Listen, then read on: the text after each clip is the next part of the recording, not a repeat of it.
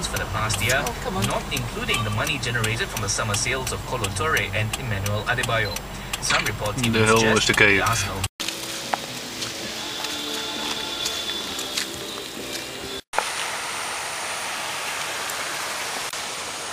We're at the bottom of the cave. The staircase starts in this corner, up the hill. Okay, this is the staircase to the temple, and on the way we found a cave that we have named Helictite Cave. Okay, well, we might change that.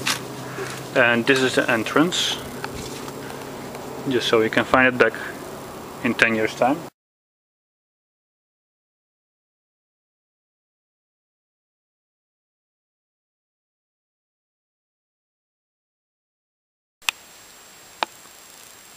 So you say the French call them helictites, and they're no, the French call them eccentrics. Eccentrics.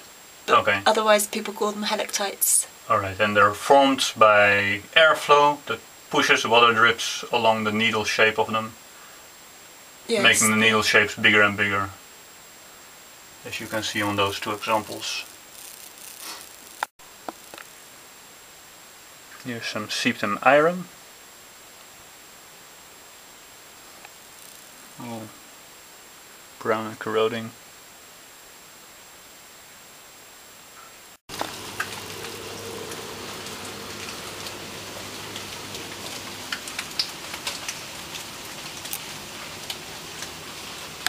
All naturally cemented rocks.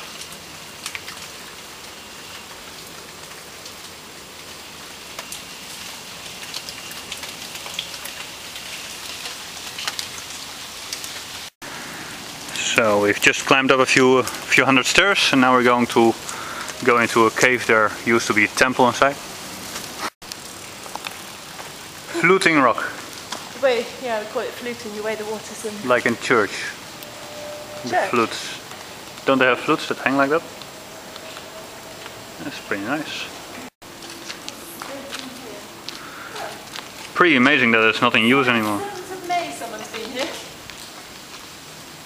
7th of May this year? Yeah, this year. Alright. Old newspapers. Oh, there's another staircase going up there. Okay, we've decided to start a measurement from the water tank here. That's the first point. Towards a concrete pillar in the back.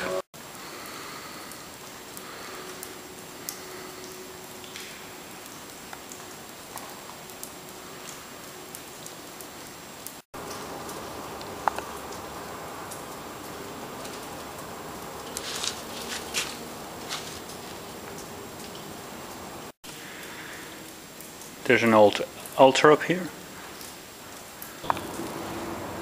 From behind the water tank there is another part going up to a little kitchen block.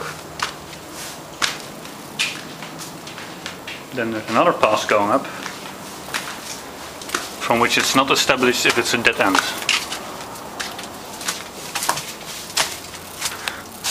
Which is around the corner for anyone that wants to try.